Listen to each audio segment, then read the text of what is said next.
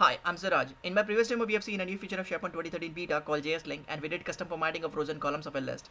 In this demo, I'll walk through another new feature called SharePoint Hosted Apps, and hence we're going to be creating a SharePoint apps and also provision a page with a view leveraging XsltListViewWebPart for rendering using modules.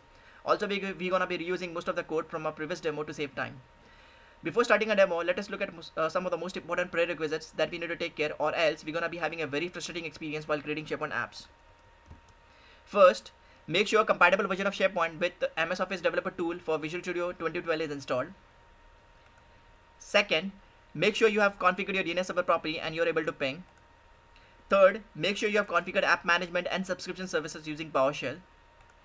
Fourth, verify app and subscription services are running. Fifth, verify app and subscription services are configured properly in service management.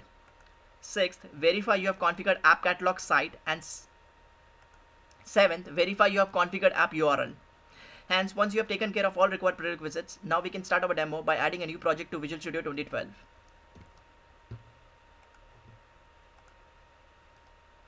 Add a new project.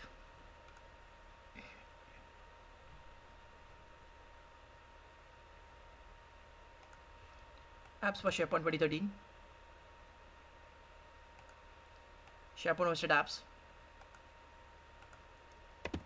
Once the project is created, open app-manifest.xml and provide title and a name.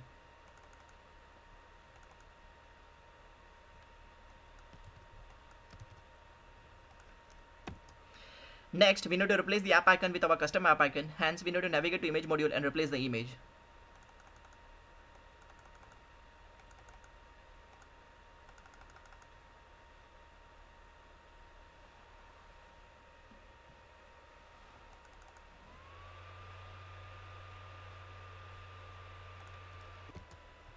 Copy the path.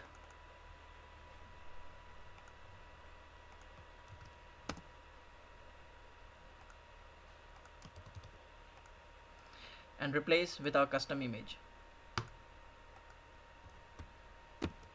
Next, we need to copy all the demo files, the Wonder images, and the JavaScript file to the page module section. The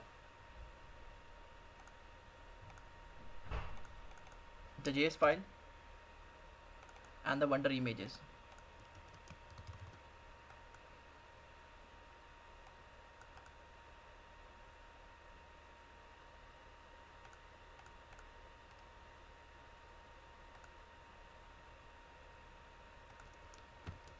Next, we will try to do some reuse by copying a list that we have created in our previous demo to our new app project.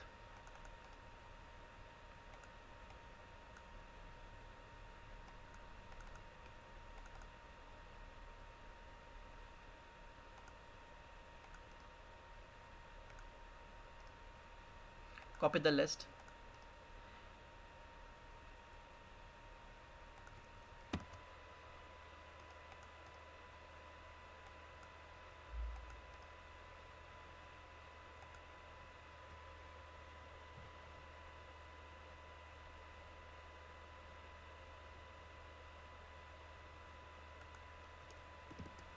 Once the list is copied, we can remove this project.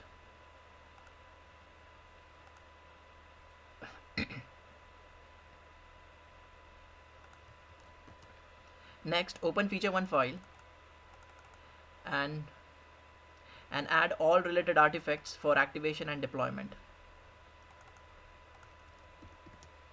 Next, open the schema.xml and replace the JS link.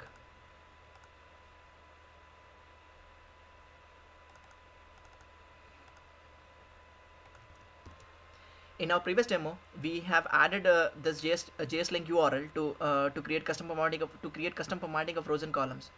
Now we are trying to reuse the same list in SharePoint Hosted Apps. I'll copy a new link. Here, the first part of the URL app-web is a dynamic token to a SharePoint site where the app is deployed. Pages is a folder within that app-web.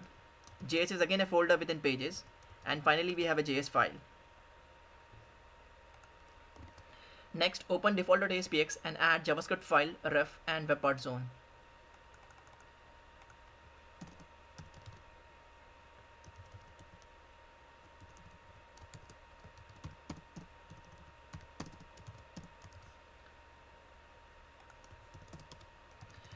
We'll add a reference to this JavaScript file, Wonders of the World.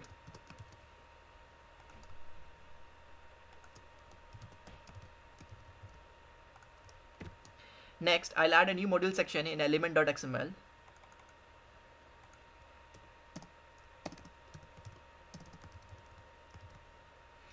Here, I'm instructing SharePoint to provision a page called default.aspx.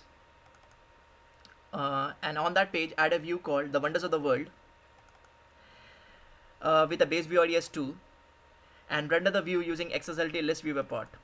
You can find the base view ID here in schema.xml, where I've defined a base view ID as 2.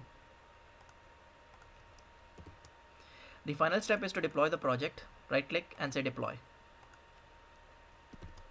Once the project is successfully deployed correctly, navigate to all that contain and navigate to our app.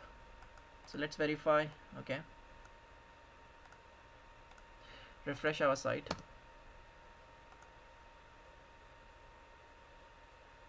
Here is our app.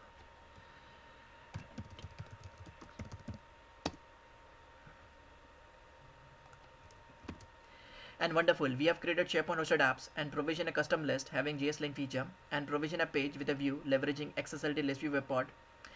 Please mark Google Plus and Facebook likes and shares if you like the video, and encourage to submit many more features of SharePoint 2013 beta.